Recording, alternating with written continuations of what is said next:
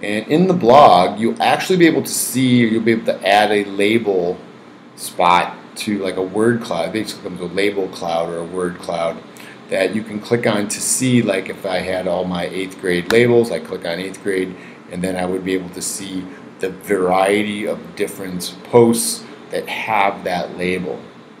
Okay?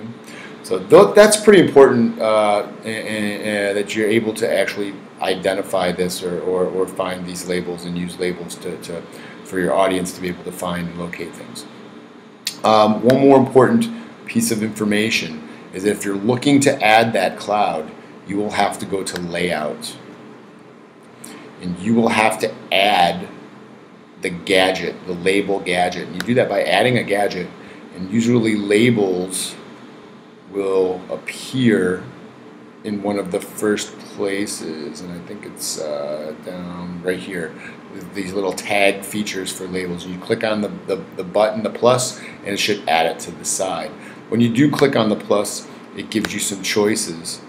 I would suggest the cloud, because the list could get quite long, and I would also do the sorting more by frequency than I would by anything else, and then click Save, and then the labels will be added to the side. But I'm not going to save that. That's it for now, and good luck with your portfolios.